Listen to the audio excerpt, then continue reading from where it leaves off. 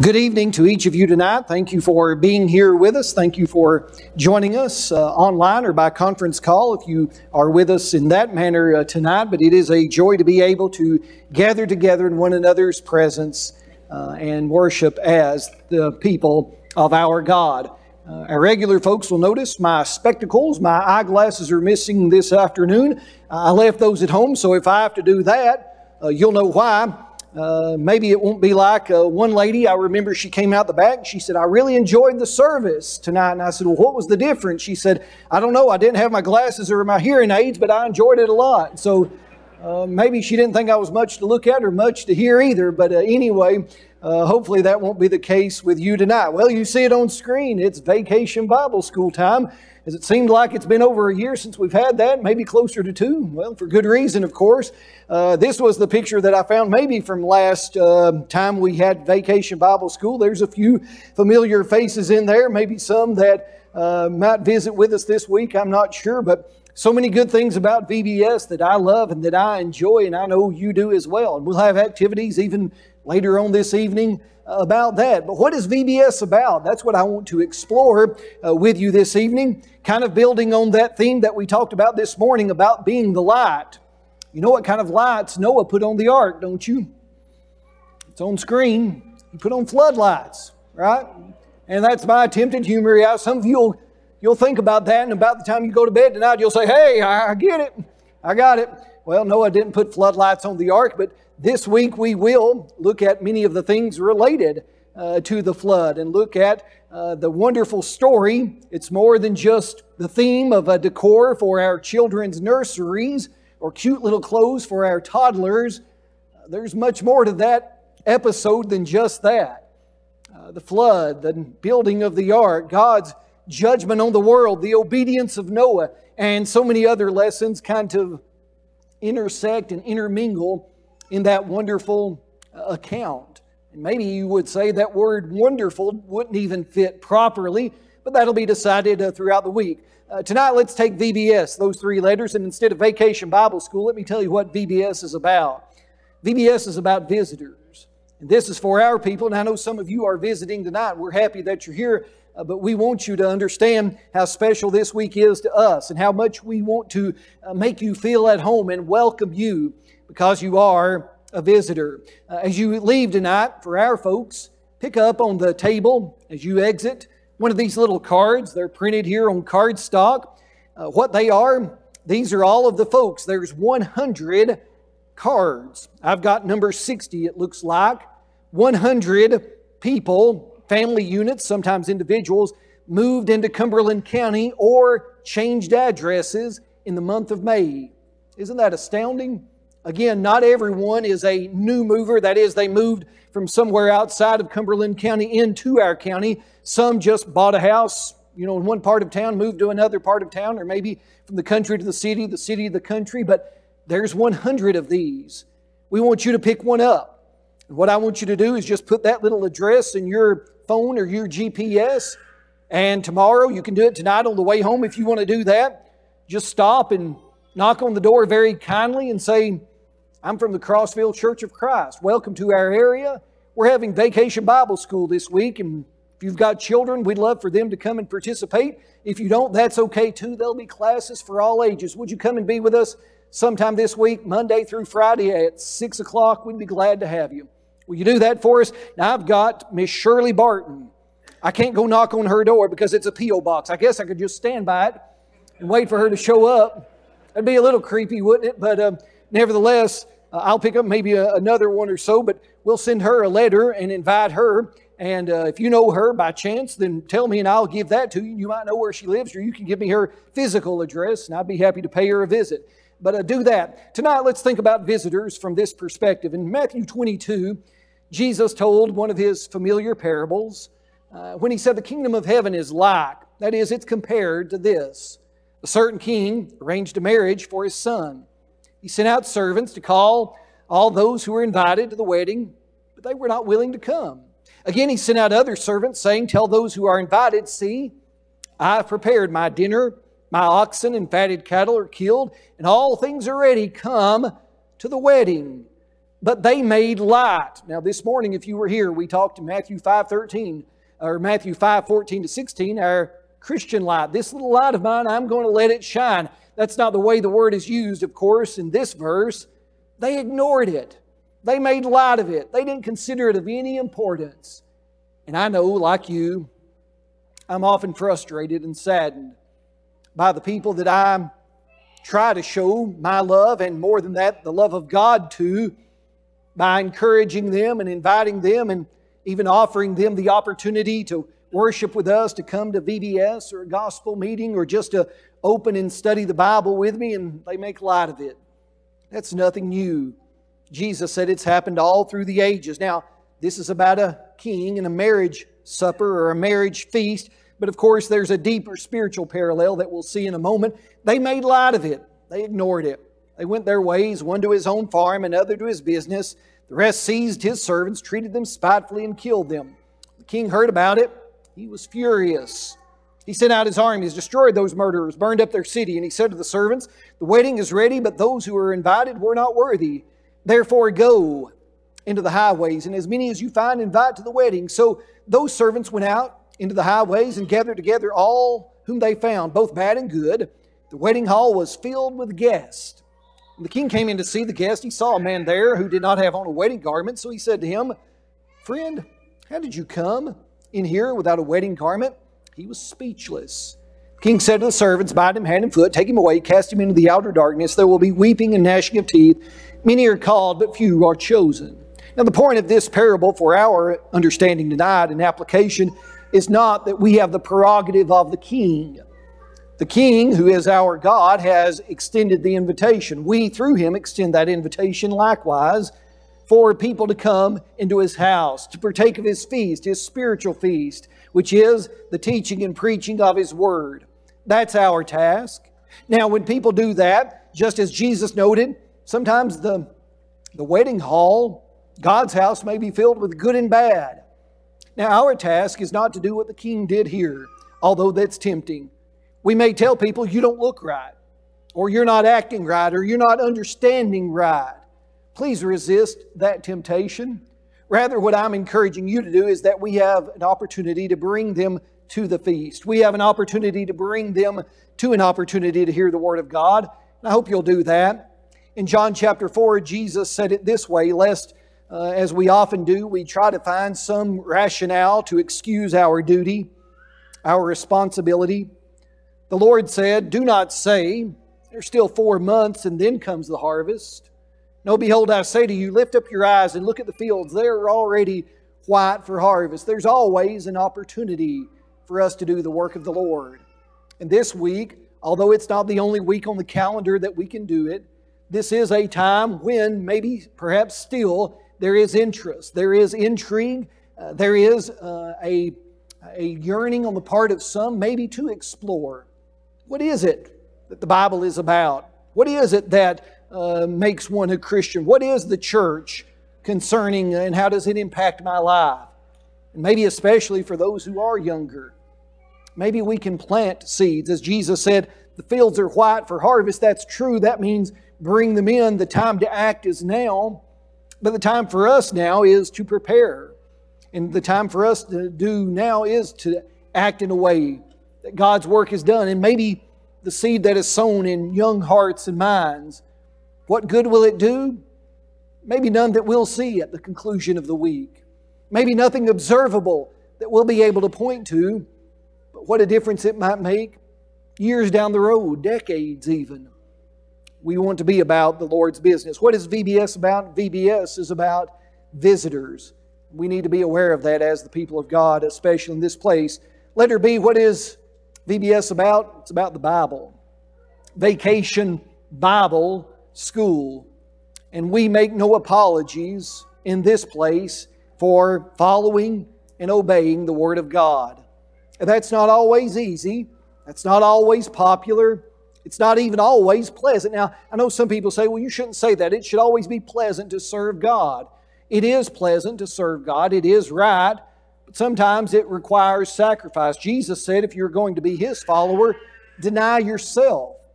Take up the cross and follow Him. That's not easy.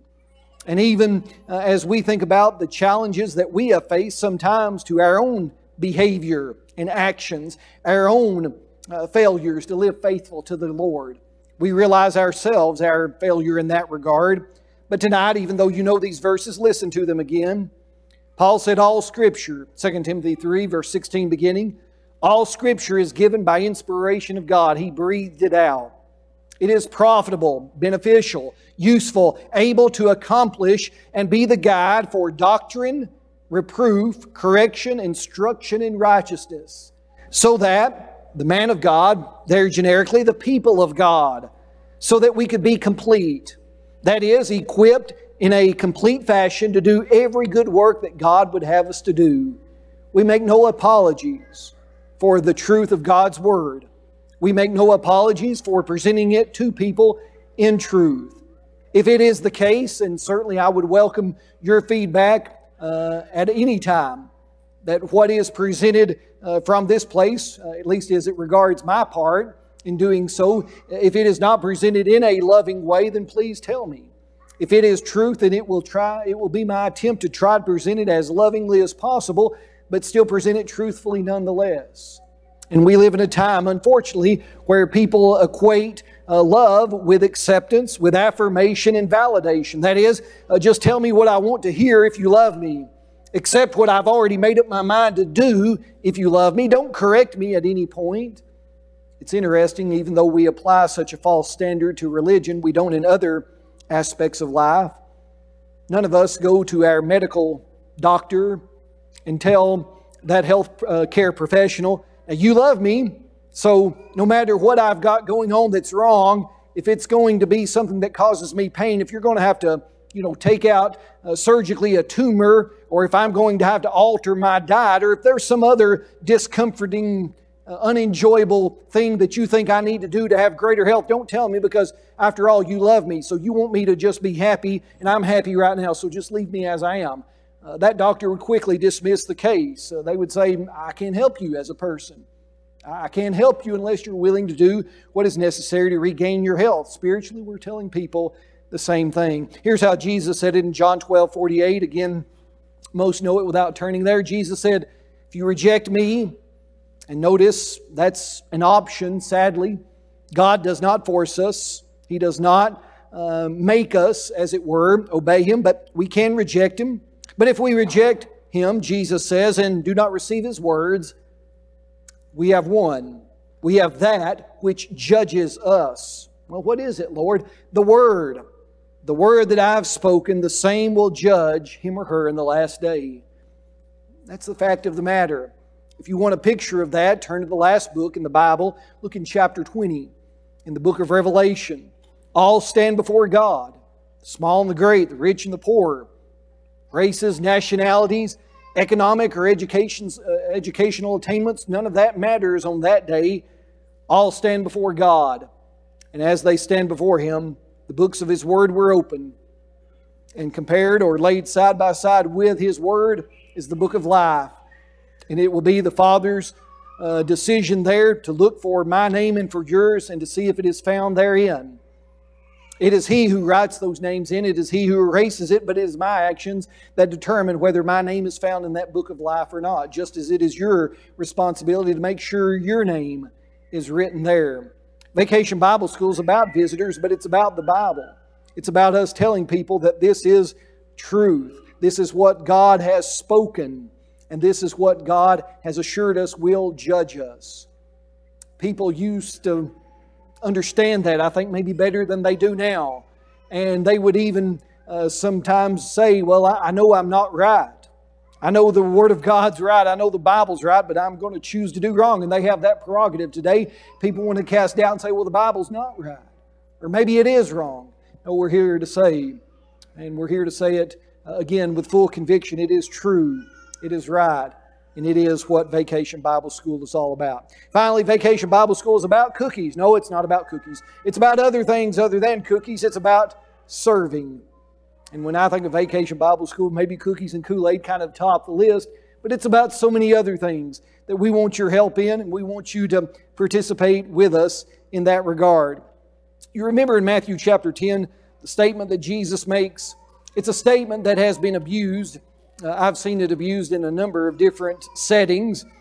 I enjoy as just a recreational activity, running as a sport. I know some people would say that must mean you don't have anything between your ears, and maybe that's partly true too, but I remember running a few races through the years, and there would be someone who would be sitting on the side of the road, and they'd have a little poster, and they'd have Matthew 10:42. There's the scripture reference, and cups of water. Well, why would they do that? Because Jesus said, anyone or whoever gives one of these little ones only a cup of cold water in the name of a disciple, assuredly I say to you, he shall by no means lose his reward. Now, did Jesus, is what He's teaching, is He saying, you hand out a cup of water as that guy runs by in a race and you're going to go to heaven? Oh, clearly there's more to it than that. If that were all that it took, heaven would have a far greater population, I suppose. But in context, of course, He's talking about our service to Him. And the point He's making, and making it so very in a picturesque way, is this. The little things aren't just little in the sight of God. As we sometimes sing, little is much if God is in it. That is, if done in God's name, for His glory, for His purposes, according to His will, it can accomplish great things. What can you do to serve this week? Well, Larry will tell you when we get done, if you don't know what to do, we can find you something to do. Many of you have already signed up to do that. It may be a job that's very, you would consider just very trivial, maybe inconsequential, maybe of little value in comparison to what others might be able to do, but thank you for doing it. And do it very, very well. Why do I say that? Because the Hebrew writer reminds us of something that we tend to forget. And it's maybe because we are so aware of our own shortcomings that we think that we are inconsequential. That it's not really of any value to do that which we maybe have been asked to do. And still, to counterbalance that, or maybe to contradict it altogether, listen to what the Hebrew writer says. He said, God is not unjust to forget your work and labor of love which you have shown toward His names, in that you have ministered. That word there is our word for serve. You have ministered to the saints and do minister or do serve. Now, of interest, there is nothing in this passage that indicates what exactly it was that they did. There's no mention of cookies at V.B.S., but I think it would come under this umbrella. There's nothing about just greeting those visitors that we talked about earlier, but it would fall under this category. There's nothing about all of the things that we can do to work together and should be doing to work together to minister, to serve. You can serve, and that S in V.B.S. should remind you of that. Having been a few other places, I have been amazed sometimes at those things that are done that no one notices until that person that did them can no longer do them. I've known some of our, what I'm calling you with all due respect, some of you senior saints. What do you mean senior saints? High school senior saints? No, I'm talking about our senior citizen saints in the kingdom of heaven. The things that you do that maybe some of those of us who are younger and moving at a much faster pace overlook and ignore or don't take notice of. And then when those senior saints graduate to glory, as it were, and the next V.B.S. comes along and something doesn't get done, I've asked more than once, hey, why didn't that get done? Well, that's what brother so-and-so or sister so-and-so, you know, those proverbial brothers and sisters, that's what they did. And we didn't know it. We didn't recognize it. What are you doing to serve? I might not know. Others may not see. But the Bible says God is not unjust to forget. It's the right thing with God to remember. It's the right thing with God to notice that the things that are done in His service, He takes account of. Now again, this isn't some sort of motivation, again, just so that we can pat ourselves on the back, but it's just a simple reminder. Even though others may overlook, even though others may not see, God does. And He will remember. He will remember that labor of love. That's the motivation for why I do, how I do what I do. in that I have shown toward His name. You see, in serving, you may be serving our young people. You may be serving our visitors. You may be serving for a variety of means or purposes, or with the background of just maybe wanting praise. But if it comes from a true heart devoted to loving His name, God takes notice. And He'll always see that service that you've rendered in His name. What's V.B.S. about tonight? Well, V.B.S. is about our visitors. It's about the Bible, and it's about serving. Simple, yes. But this week, if maybe no other week throughout the year, helps us kind of reorient on that focus and that mission that we have. And I'm praying and ask you to likewise pray and beg God's blessing to help us to have a wonderful week. And with His blessing, I have no doubts that He will. As we do at the close of each lesson, again tonight, I urge you to seriously evaluate the very condition of your soul and your standing before God. The plan that God has outlined in His Word, the New Testament, for us to be saved is straightforward and it is simple. I know there's a lot of writing on this slide, and maybe I'll try to simplify it like I have some of the others, but you see there in the bold red letters, we hear the gospel, and if we are to be saved, we have to obey it. That requires us to believe it. It requires of us that we repent and change our attitude towards sin. We confess our faith in the Savior, Christ Jesus, our Lord. We're buried with Him in baptism.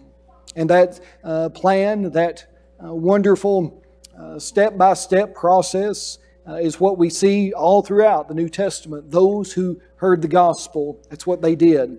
And tonight you can do the same. And you can leave with a great, great joy in your heart, knowing you've been forgiven, that you've become a Christian, a child of God. Tonight we also urge those who are the people of God to consider how you stand before Him. And I want to tell you tonight that after the singing of this song, Brother Larry will lead us in a prayer, because there is one of our brothers that has requested our prayers. Brother Frank and I met this afternoon in my office with Brother Tom Dotson. You know, if you're one of our folks, that we've been praying for Tom over the last several weeks. The elders requested that we pray for him, and I've met with him twice, and this afternoon he wanted to make all of you aware, and certainly even petition God for his forgiveness. He received, in the last few months, some health diagnosis information that is not very promising, just to be honest, and he was discouraged by that, and by his own admission, he said, I was mad at God. I walked away. And he does have great trouble, breathing troubles. Of course, that's something to be very concerned with the COVID virus, which he suffered from, and the ramifications even that linger from that. He's got some other issues, but here's what he said that really impacted me. He said, all of the love that I was shown, the cards and the notes that so many of you sent, he said they meant so much.